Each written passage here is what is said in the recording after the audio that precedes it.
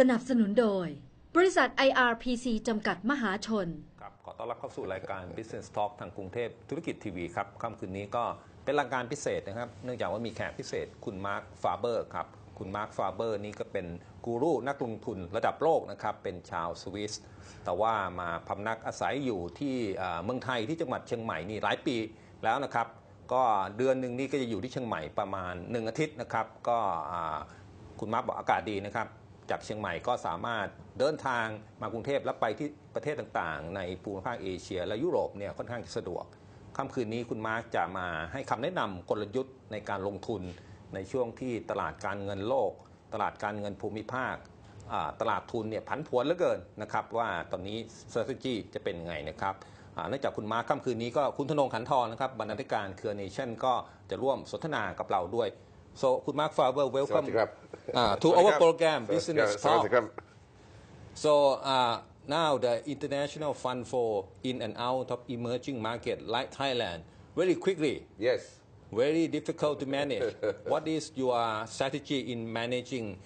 your investment bets during this time? Well, basically, what we've had in the world is a crisis in 2008, 2009 that was brought about. The cause of the crisis was essentially excessive leverage, excessive debt, brought about by artificially low interest rates. Now, for the last 4 years, the Fed fund rate has been essentially at zero. Yes. And we have massive money printing, monetary inflation. So it creates a huge pool of liquidity. The problem is that this liquidity will not flow evenly everywhere in every sector of the economy and in every country. It can flow first in Nasdaq stocks until March 2000, then in the US housing market, then in commodities and gold,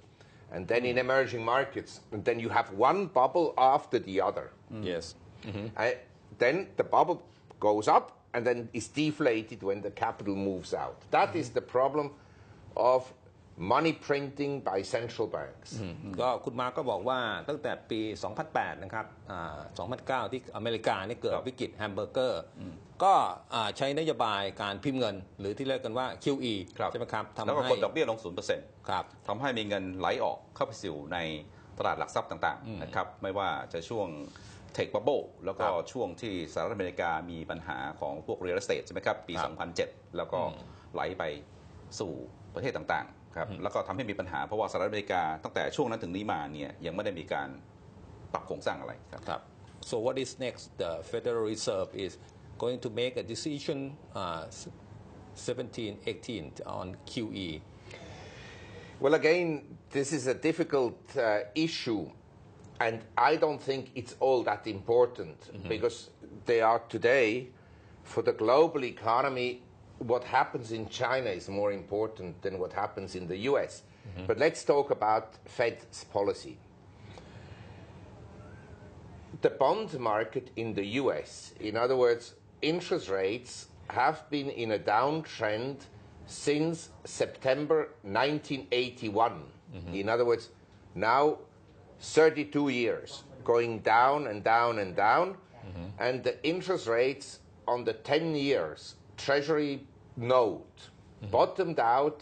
on July 25th, 2012. In other words, 13 months ago at 1.43%. We are now we went to 3%. We're today at 2.92%. But the point is, QE3 and QE4, the asset purchase program by the Fed began on September 14th, 2012, a year ago. Yes. The goal or the aim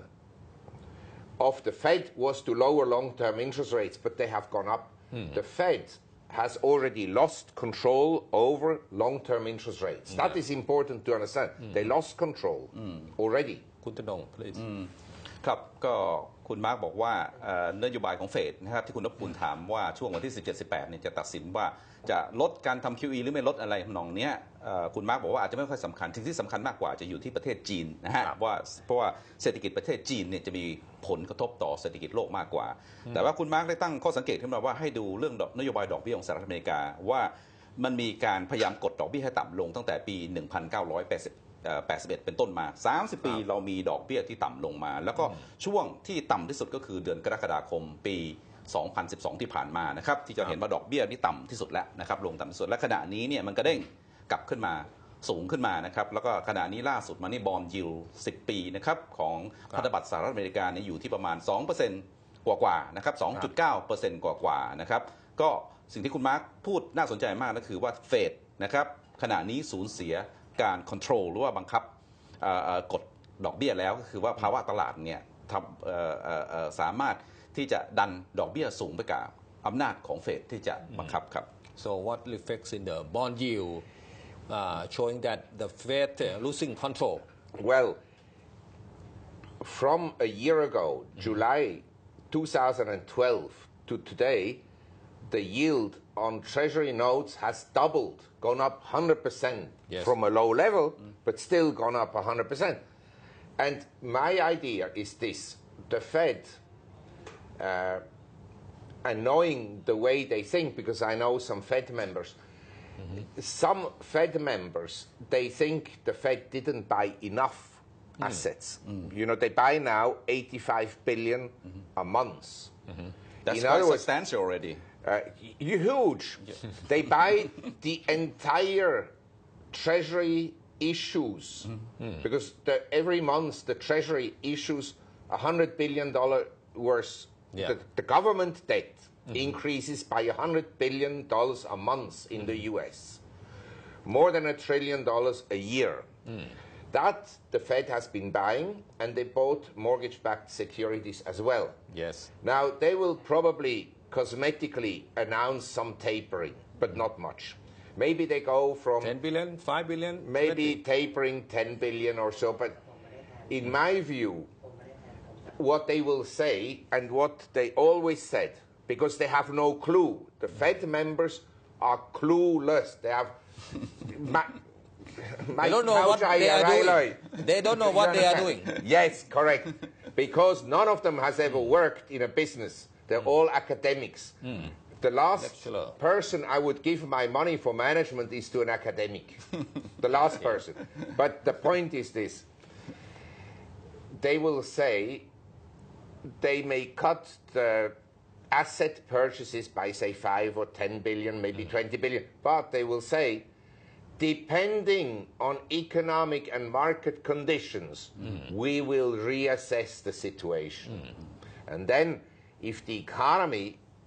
I believe the economy in the U.S. is weakening. I believe the global economy is weakening. Get worse? Worse, yes. Yes, worse. So I'll explain to you afterwards why. Yeah, please allow to from translation. คุณมาร์กก็วิพากษ์วิจารณ์ธนาคารกลางของสหรัฐค่อนข้างดุเดือดนะคุณธนงและท่านผู้ชมบอกว่าดูเหมือนว่าประธานเฟดอย่างคุณเบน เบอร์นาเก้เนี่ยรู้เรื่องหรือเปล่าเนี่ยเป็นนักวิชาการล้วนๆไม่เคยทำธุรกิจสอนหนังสือในรั้วมหาวิทยาลัยมาตลอดนะครับส่วนใหญ่สมาชิกเฟดบางท่านเนี่ยคุณมาร์กก็รู้จักกันเป็นการส่วนตัวไม่เคยทำธุรกิจไม่เคยบริหารเงินมาก่อนนะครับแล้วก็ที่ผ่านมานี่คือเฟดพิมพ์เงินเข้าไปเพื่อที่จะซื้อบอนด์ทั้งของเอกชน mortgage-backed securities แล้วก็ treasury bonds ของกระทรวงการคลังสหรัฐของสหรัฐอเมริกาซื้อเกือบจะทุกตัวเลยเพื่อที่จะกดดอกเบี้ยลงให้ต่ำกว่าความเป็นจริงแล้วก็ปริมาณที่รัฐบาลออกบอนด์มาเนี่ยปีหนึ่งเนี่ยประมาณแสนล้านเหรียญสหรัฐอเมริกาแล้วก็ทำให้เฟดจะต้อง monetize หรือว่าต้องเข้าไปซื้อบอนด์เนี่ยปีหนึ่งก็ร่วมล้านเหรียญสหรัฐอเมริกาซึ่งเป็นเงินจำนวนมากมายมหาศาลมากที่เฟดเนี่ยเข้าไปอุ้มและขณะนี้ถ้าเกิดที่คุณมาร์คพูดว่าดอกเบี้ยขึ้นไปเนี่ยเฟดสูญเสียการควบคุมนโยบายดอกเบี้ยอันนั้นแล้วขณะนี้เหมือนกับว่าไม่รู้ว่าตัวเองกำลังทำอะไรอยู่เพราะว่ายิ่งทำมันยิ่งมากนะครับแล้วพอถึงวันที่ 17-18 เนี่ยที่เฟดจะมีการประชุมเรื่องนโยบายดอกเบี้ยว่าจะทำอะไรยังไงเนี่ยคุณมาร์คบอกว่าอาจจะพูดแบบขอไปทีก็คือว่าอาจจะลดอาจจะเทเปอร์ 5,000 ล้านเหรียญหรือว่า 10,000 ล้านเหรียญแต่จะมีเงื่อนไขข้อแม้ออกมา if ก็คือข้อแม้ว่าถ้าหากว่าเศรษฐกิจ ไม่ดีอะไรขึ้นมาเนี่ยซึ่งคุณมาร์คบอกว่าเศรษฐกิจอเมริกายังไม่ดีนะฮะยังคงลงอยู่ต่อเนื่องไปเนี่ยก็จะเปิดโอกาสคือพูดง่ายๆเปิดทางให้ตัวเองว่าเฟดจะกลับเข้าไปอาจจะเพิ่ม QE เพื่อจะซื้อ QE ใช่ I think in a year's time they'll buy $150 billion a month. Even more. Yes. Look, I know some of these clowns at the Federal Reserve. They think the Fed didn't do enough. Then I know the other clowns, the so-called neo-Keynesian. Neo-Keynesian is Keynesian economic policies turbocharged, like a car, like the Thai economy with the programs of Mr. Thaksin. And turbocharged,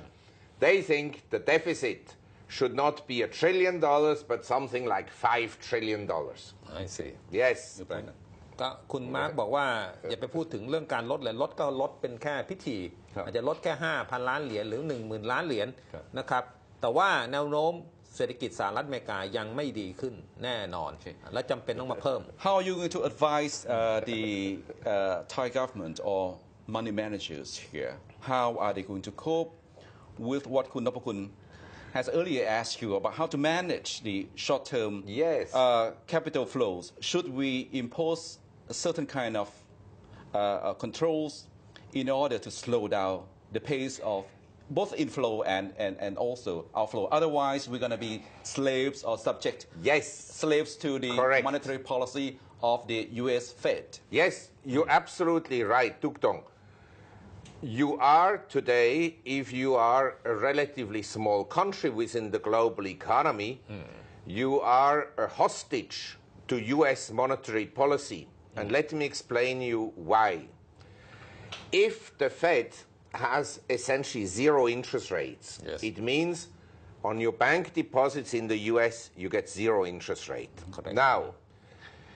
the Bank of Thailand is actually quite a responsible central bank. I have to say that. I'll give them some credit. If they would increase interest rates in Thailand, because I think the Central Bank of Thailand, or the Bank of Thailand, is conscious that there is a lot of speculation in real estate and there was a lot of speculation in stocks. So in that situation, to cool down the speculation, you increase interest rates. But if they do that,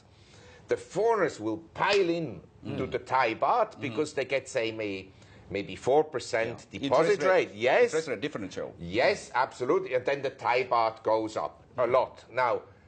I think it would be very good if the Thai baht goes up a lot.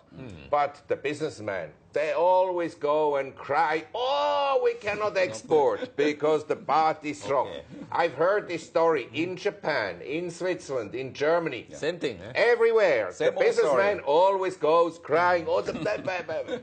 คุณมาร์คก็บอกว่า Yes. คุณธนงก็ถามว่าแล้วรัฐบาลไทยธนาคารแห่งประเทศไทยเนี่ยควรจะรับมือกับภาวะเงินทุนเข้าออกเร็วแบบนี้ยังไง เงินร้อนจะบริหารยังไงนะครับเพราะว่าถ้าหากว่าเรายังเปิดเสรีอยู่อย่างนี้เนี่ยประเทศไทยและนโยบายการเงินของเราเนี่ยจะเป็นเฉลยของเฟดของ US เฟดหรือธนาคารกลางเป็นทาสนะครับเพราะว่าเงินมันเข้าออกฟรีเนี่ยเพราะว่าเฟดกดดอกเบี้ยลง 0% และเมื่อกดดอกเบี้ยลง 0% ก็คือว่าเงินฝากที่อเมริกาเป็น0ก็คงไม่อยู่นะครับก็คงต้องทะลักออกมาแล้วก็เวลาทะลักเข้ามาในตลาดบ้านเราก็จะก่อให้เกิดการเก็งกำไรไม่ว่าจะเป็นอสังหาหรือว่าเป็นหุ้นนะครับซึ่งคุณมาร์คก็ชมธนาคารประเทศไทยนะครับว่าคอนเซิร์นเป็นห่วงกังวลเกี่ยวกับความร้อนแรงของทรัพย์สินที่ขึ้นมานะครับแล้วก็ต้องการที่จะสกัดกั้นพวกนี้แต่ว่าพอเงินเข้ามาพอเงินนอกเข้ามาบาทก็แข็งพอบาทแข็งเขาบอกพวกนักธุรกิจกับผู้ส่งออกก็มาร้องห่มร้องไห้กับทางการบอกว่าโอ้ร้องไห้บอกว่าให้ช่วยดูแลเงินบาทหน่อยให้กดเงินบาทอ่อนๆอะไรอย่างเงี้ยนะครับเหมือนกับหลายประเทศอย่างญี่ปุ่นสวิตเซอร์แลนด์ก็เหมือนกันผู้ส่งออกครับ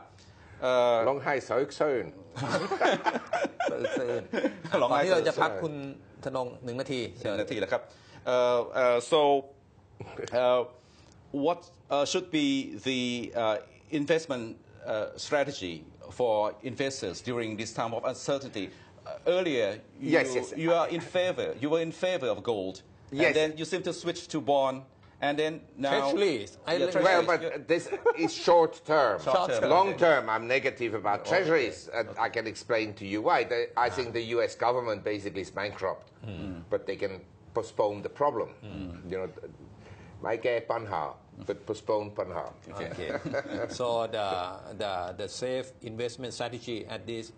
time. There's nothing safe anymore because the money printing distorts all asset prices. And cash in the bank doesn't give you any return, inflation adjusted. Say if I take inflation in Thailand at 5% per annum, and this is now conservative, I think inflation here is running at least at 10% per annum at the present time, at least. Because I don't look at government statistics. So all governments everywhere in the world lie. On inflation. โกหก ใช่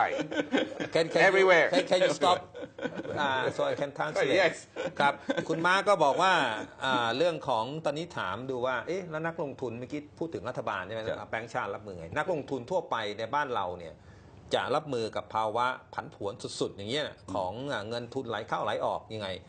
คุณมาร์คคำตอบก็บอกว่าไอ้ตอนนี้ความปลอดภัยในทรัพย์สินต่างๆไม่มีอะไรปลอดภัยเลย ทุกอย่าง นะครับ ตอนนี้ ทุกอย่างเพ แต่ ราะ ควา ว่าม ไม่แน่นอน พิมพ์กันเยอะแล้วก็เงินท่วมโลกแล้วก็โดยเฉพาะอย่างยิ่งตัวเงินเฟ้อก็จะไปกินส่วนที่เราคิดว่าเราได้กำไรจริงๆแล้วเราก็ไม่ได้กำไรคุณมาร์คก็บอกว่าสมมุติว่าเราลงทุนในประเทศไทยเราบอกว่าได้กำไร 5% จริงๆแล้วเงินเฟ้อในประเทศไทย 10%ครับ แล้วตัวเลขกระทรวงพาณิชย์เชื่อถือไม่ได้ ไม่ใช่กระทรวงพาณิชย์แล้วก็ประเทศไทยอย่างเดียวทั่วโลกรัฐบาลทั่วโลกโกหก ใช่ใช่ เรื่องตัวเลขนโยบายเศรษฐกิจของเงินเฟ้อตัวเองนะครับ ครับ so why can't they all together line in a grand scheme คุณมาร์คcan we take a break before Yes, you have a okay. longer answer to that เดี๋ยวเราพักกันสักครู่นะครับท่านผู้ชมและในช่วงที่ 2 จะมาคุยกันต่อกับกูรูนักลงทุนมาร์คฟาเบอร์นี่ระดับโลกค่ำคืนนี้ก็มาอยู่ในห้องส่งของกรุงเทพธุรกิจทีวีนะครับ